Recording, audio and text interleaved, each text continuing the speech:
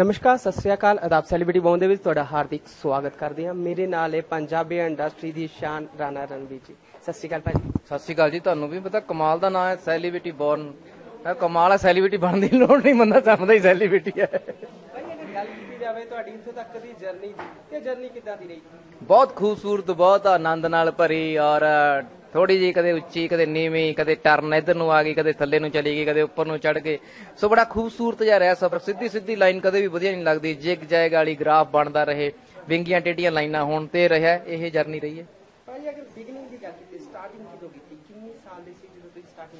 पंजवीं class च पहली बारी स्टेज दे उत्ते चढ़िया सीगा मैं, ते 12वीं क्लास दे विच कालेज दे विच पता लग्या नाटक की हुंदा। नाटक कीता, रामलीला भी करदे रहे उस तो पहला, ते theatre and television the MA की पंजाबी यूनिवर्सिटी पटियाला दे विच आके नौकरी की कच्ची 1700 रुपए दे उत्ते, फिर 1800 रुपया होया, फिर 2200 रुपया होया, फिर एक होर नौकरी मिल गई पंजाबी यूनिवर्सिटी विच 15000 मिलण लग गया, फिर वो नौकरी छड्डती, फिर स्किट्टां करन लग गए, टीवी ते आउण लग गए, फिर फिल्म मिल गई 2005 दे विच मनमोहन सिंह होरां ने दित्ती।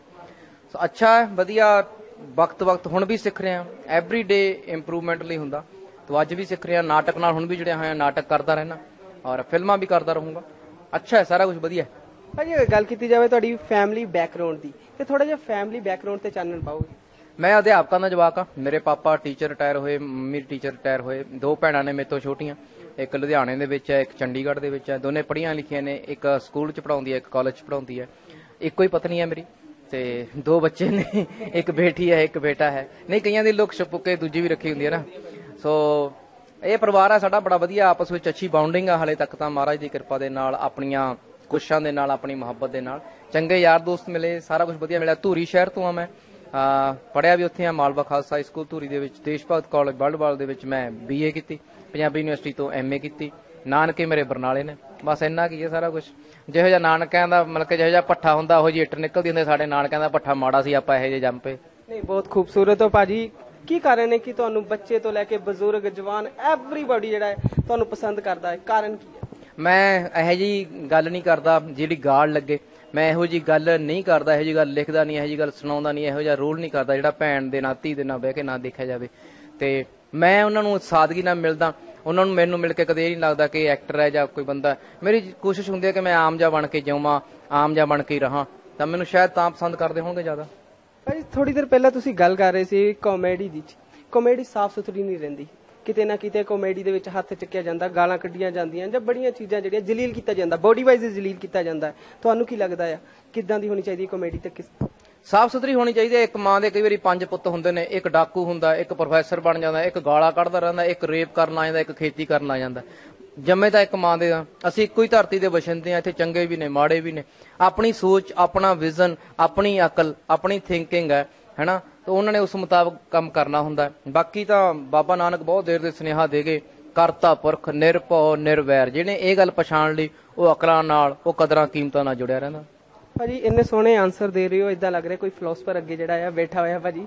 ਸੋ ਕਿਤਾਬਾਂ ਦੇ ਨਾਲ ਕਿੰਨੀ ਕੁ ਡੂੰਘੀ ਸਾਂਝ ਹੈ ਤੁਹਾਡੀ? ਬਸ ਆਹ ਜਵਾਬ ਕਿਤਾਬਾਂ ਦਾ ਹੀ ਹੈ। ਮੇਰੀ ਜ਼ਿੰਦਗੀ ਦੇ ਵਿੱਚ ਕਿਤਾਬਾਂ ਕੱਢ ਦੋ, ਰਾਣੇ ਨੂੰ ਲਕਵਾ ਹੋ ਜਾਊਗਾ, ਪੈਰਾਲਾਈਜ਼ਸ ਹੋ ਜਾਊਗਾ ਮੈਨੂੰ। ਜੇ ਮੇਰੀ ਜ਼ਿੰਦਗੀ 'ਚ ਕਿਤਾਬਾਂ ਨਾ ਹੁੰਦੀਆਂ, ਮੈਂ ਰਾਣਾ ਰਣਵੀਰ ਅੱਜ ਗੱਲ ਨਾ ਕਰ ਰਿਹਾ ਹੁੰਦਾ ਤੁਹਾਡੇ ਨਾਲ।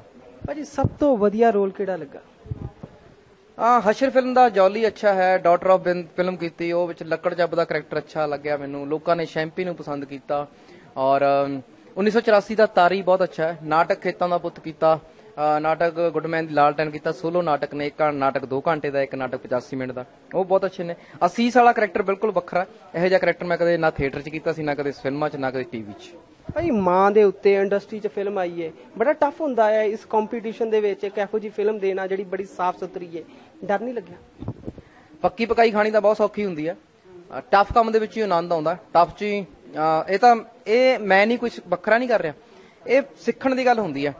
ਵੱਡੇ ਦੇਵੀ ਦੇਵਤਿਆਂ ਤੋਂ ਸਿੱਖ ਲਓ, ਭਗਤ ਸਿੰਘ ਤੋਂ ਸਿੱਖ ਲਓ, ਗੁਰੂ ਨਾਨਕ ਦੇਵ ਤੋਂ ਸਿੱਖ ਲਓ। ਉਦਾਸੀਆਂ ਕਰਨੀਆਂ ਕਿਤੇ ਆਸਾਨ ਸੀ? ਇਹ ਤਾਂ ਬਹੁਤ ਆਸਾਨ ਕੰਮ ਹੈ। ਘਰ ਛੱਡ ਕੇ ਉਦਾਸੀਆਂ ਕਰਨੀਆਂ, ਜਿਹੜੀਆਂ ਥਾਵਾਂ ਨੂੰ ਜਾਣਦੇ ਨੇ ਉੱਥੇ ਜਾਣਾ, ਸਿੱਧਾ ਨਾਲ ਜਾ ਕੇ ਤੁਸੀਂ ਉੱਥੇ ਜਾ ਕੇ ਗੋਸ਼ਟੀ ਕਰਨੀ ਤੇ ਚੰਗਾ ਗਿਆਨ ਲੈ ਕੇ ਆਉਣਾ, ਗੁਰਬਾਣੀ ਲੱਭ ਕੇ ਲੈ ਕੇ ਆਉਣੀ, ਭਗਤਾਂ ਦੀ ਬਾਣੀ ਇਕੱਠੀ ਕਰਕੇ ਲੈ ਕੇ ਆਉਣੀ। ਔਖੇ ਕਾਰਜ ਤਾਂ ਉਹ ਸੀ।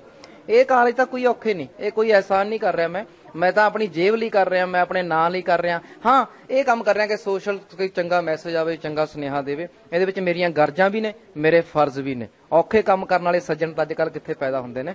ਅਸੀਂ ਤਾਂ ਆਸਾਨ ਕੰਮ ਨੂੰ ਹੱਥ ਪਾਇਆ ਹੋਇਆ। ਹਾਂ ਆਸਾਨ ਕੰਮ ਦੇ ਵਿੱਚ ਉਹ ਕੰਮ ਕਰਨ ਦੀ ਕੋਸ਼ਿਸ਼ ਕਰਦੇ ਹਾਂ ਜਿਹਦੇ ਵਿੱਚ ਸੰਗ ਸ਼ਰਮ ਹੋਵੇ, ਜਿਹਦੇ ਵਿੱਚ ਕੋਈ ਨਾ ਕੋਈ ਸੁਨੇਹਾ ਹੋਵੇ, ਜਿਹਦੇ ਵਿੱਚ ਕੋਈ ਨਾ ਕੋਈ ਲਿਹਾਜ਼ ਹੋਵੇ, ਜਿਹੜਾ ਪੋਜ਼ਿਟਿਵ ਕਰੇ ਸਮਾਜ ਨੂੰ।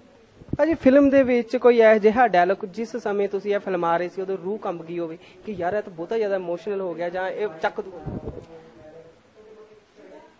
ਬੀਬੀ ਦੇ ਫਿਕਰਾਂ ਨਹੀਂ ਤਾਂ ਸਾਰਾ ਕੁਝ ਦਿੱਤਾ ਹੈ ਆਪਾਂ ਨੂੰ। ਇਹ ਗਾਣਾ, ਇਹ ਡਾਇਲੌਗ ਬੜਾ ਅੱਛਾ ਸੀਗਾ। ਫਿਲਮ ਦੀ ਲਿਖੀ ਮੈਂ ਆਪ ਹੈ, ਹਰੇਕ ਡਾਇਲੌਗ ਮੈਨੂੰ ਪਿਆਰਾ ਹੈ। ਮੈਨੂੰ ਲੱਗਦਾ ਹੈ ਕਿ ਫਿਲਮ ਜਦੋਂ ਲੋਕ ਦੇਖ ਕੇ ਆਉਣਗੇ ਉਹਨਾਂ ਦੇ ਮੈਕਸੀਮਮ ਡਾਇਲੌਗ ਯਾਦ ਹੋਣਗੇ। ਤੇ ਇੱਕ ਇਹਦੇ ਵਿੱਚ ਡਾਇਲੌਗ ਹੈ ਕਿ ਨਾਂ ਨਾਲ ਕੰਮ ਨਹੀਂ ਬਣਦੇ, ਕੰਮਾਂ ਨਾਲ ਨਾਂ ਬਣਦੇ ਨੇ। ਫਿਲਮ ਤੁਸੀਂ ਆਪ ਲਿਖੀ ਹੈ, ਜਦੋਂ ਤੁਸੀਂ ਫਿਲਮ ਲਿਖ ਰਹੇ ਸੀ ਉਦੋਂ ਦਿਮਾਗ 'ਚ ਕੀ ਸੋਚ ਆ ਰਹੀ ਸੀ, ਜਾਂ ਕੋਈ ਆਈਡੀਆ ਸੀ ਪਹਿਲਾਂ ਹੀ, ਜਾਂ ਕੁਝ ਫੈਮਿਲੀ ਦੀ ਘਟਨਾ ਸੀ ਜਿੱਥੋਂ ਤੁਸੀਂ ਪ੍ਰੇਰਿਤ ਹੋਏ ਤੇ ਫਿਲਮ ਲਿਖੀ? ਫਿਲਮ ਤਾਂ ਆਸੇ-ਪਾਸੇ ਦੀ ਕਹਾਣੀ ਹੈ, ਸਾਰਾ ਕੁਝ ਸਦਕੇ ਜਾਵਾਂ ਲੁਧਿਆਣੇ ਦੇ ਲੱਗੇ ਹੋਏ ਜਾਮ ਦੇ ਉੱਤੇ ਕਿ ਇੱਥੋਂ ਦੇ ਉੱਚੇ ਪੁਲ ਦੇ ਉੱਤੇ ਜਾ ਰਹੇ ਸੀ, ਜਾਮ ਲੱਗ ਗਿਆ ਪਿੱਛੇ ਜੇ। ਲੋਕ ਅਕਸਰ ਜਾਮ ਦੇ ਵਿੱਚ ਖਿੱਚ ਜਾਂਦੇ ਨੇ, ਆਹ ਕੀ ਹੋ ਗਿਆ, ਇਹ ਕਿਉਂ ਨਹੀਂ ਖੁੱਲ ਰਿਹਾ। ਉਹ ਖਿਜਣ ਦੀ ਥਾਂ ਤੇ ਫਿਰ ਜ਼ਿਆਦਾ ਬਾਹਰ ਕੱਢ ਕੇ ਖੁੱਲਾ ਲਓ, ਜਾਮ ਖੁੱਲੂਗਾ ਤਾਂ ਉਦੋਂ ਜਦੋਂ ਖੁੱਲੂਗਾ। ਸੋ ਜਾਮ ਲੱਗੇ ਦੇ ਵਿੱਚ ਮੀਂਹ ਪੈ ਰਿਹਾ ਸੀਗਾ, ਗੋਡੇ ਗੋਡੇ ਪਾਣੀ ਸੀ ਇੱਥੇ, ਜਦੋਂ ਤੁਹਾਡੇ ਪੁਲ ਚੜ੍ਹਦੇ ਆ ਪਾਣੀ ਖੜਾ ਹੁੰਦਾ ਇੱਥੇ। ਸੋ ਜੇ ਜਾਮ ਨਾ ਲੱਗਿਆ ਹੁੰਦਾ ਤਾਂ ਫਿਲਮ ਨਾ ਲਿਖੀ ਜਾਂਦੀ। ਪਹਿਲਾ ਅੱਖਰ ਲੁਧਿਆਣੇ ਦੇ ਉੱਚਾ ਪੁਲ ਚੜ੍ਹਨ ਤੋਂ ਪਹਿਲਾਂ ਜਾਮ 'ਚ ਫਸੇ ਨੇ ਇਸ ਫਿਲਮ ਦਾ ਲਿਖਿਆ ਸੀ, ਤੇ ਉਹ ਲਾਈਨ ਸੀਗੀ, ਜੋ ਆਪ ਸੋਨਾ ਹੁੰਦਾ ਉਹਨੂੰ ਗਹਿਣਿਆਂ ਦੀ ਲੋੜ ਨਹੀਂ ਹੁੰਦੀ। ਕਮਾਲ ਕੀ ਹੈ? ਸੁਪਨੇ ਤਾਂ ਬੰਦਾ ਮਰਨ ਤੱਕ ਲੈਂਦਾ, ਸੁਪਨੇ ਤਾਂ ਕਦੇ ਖਤਮ ਨਹੀਂ ਹੁੰਦੇ। ਡ੍ਰੀਮ ਹੈ ਪੂਰੀ ਦੁਨੀਆ ਘੁੰਮਾਂ, ਡ੍ਰੀਮ ਹੈ ਮੇਰੀ ਫਿਲਮ ਲਿਖੀ ਹੋਈ, ਡਾਇਰੈਕਟ ਕੀਤੀ ਹੋਈ ਦੁਨੀਆ ਭਰ ਦੇ ਵਿੱਚ ਜਾਵੇ, ਦੂਜੀਆਂ ਭਾਸ਼ਾਵਾਂ ਦੇ ਵਿੱਚ ਇਹਦਾ ਤਰਜਮਾ ਹੋਵੇ, ਹੈ ਨਾ, ਦੂਜੀਆਂ ਭਾਸ਼ਾਵਾਂ ਦੇ ਲੋਕ ਵੀ ਇਸ ਫਿਲਮ ਨੂੰ ਦੇਖਣ। ਡ੍ਰੀਮ ਹੈ ਕਿ ਮੈਂ ਸਕੂਲਾਂ ਦੇ ਵਿੱਚ ਆਪਣੇ ਮਰਨ ਤੱਕ ਬੱਚਿਆਂ ਨਾਲ, ਸਟੂਡੈਂਟਸ ਨਾਲ ਗੱਲਾਂ ਕਰਦਾ ਰਹਾਂ, ਕਾਲਜ ਵਾਲੇ ਬੱਚਿਆਂ ਨਾਲ ਮੇਰਾ ਰਾਬਤਾ ਰਹੇ। ਡ੍ਰੀਮ ਹੈ ਕਿ ਮੇਰਾ ਸੋਹਣਾ ਗਾਣਾ ਆਵੇ ਤੇ ਮੈਂ ਆਪ ਗਾ ਲਾਂ। ਡ੍ਰੀਮ ਹੈ ਕਿ ਮੈਨੂੰ ਕੋਈ ਅੱਛਾ ਕਰੈਕਟਰ ਮਿਲੇ, ਕੋਈ ਹੋਰ ਡਾਇਰੈਕਟਰ ਮੇਰੇ ਤੋਂ ਕੰਮ ਕਰਾਵੇ, ਮੇਰੀ ਪ੍ਰਤਿਭਾ ਨੂੰ ਪਛਾਣੇ ਕਿ ਰਾਣਾ ਕੱਲੀ ਕਮੇਡੀ ਨਹੀਂ ਕਰਦਾ, ਕੱਲੇ ਆਉਣ ਜਾਣ ਵਾਲਾ ਕੰਮ ਹੀ ਨਹੀਂ ਕਰ ਸਕਦਾ, ਕੁਝ ਹੋਰ ਵੀ ਕਰ ਸਕਦਾ। ਸੋ ਡ੍ਰੀਮ ਹੈ ਕਿ ਪੰਜਾਬੀ ਗਾਲ ਕੱਢਣੀ ਛੱਡ ਦੇਣ। ਜੀ ਬਹੁਤ ਖੂਬਸੂਰਤ, ਜਿੱਦਾਂ ਤੁਸੀਂ ਦੱਸਿਆ ਪੰਜਾਬੀ ਗਾਲ ਕੱਢਣੀ ਛੱਡ ਦੇਣ। ਤੁਸੀਂ ਫਿਲਮ ਦੇ ਵਿੱਚ ਜਿਹੜਾ ਆ ਡਿਫਰੈਂਟ ਜਿਹੜੀ ਤੁਹਾਨੂੰ ਲੱਗਿਆ ਹੋਇਆ ਕਿ ਯਾਰ ਆਹ ਚੀਜ਼ ਲਿਖ ਦਿੱਤੀ, ਇਸ ਤੋਂ ਬਾਅਦ ਮੈਨੂੰ ਨਹੀਂ ਲੱਗਦਾ ਕਿ ਕੋਈ ਲਿਖ ਸਕਦਾ, ਤਾਂ ਦੂਜੇ ਤਾਂ ਹੋਰ ਉਸ ਤੋਂ ਬੈਟਰ ਲਿਖ ਸਕਦੇ ਨੇ।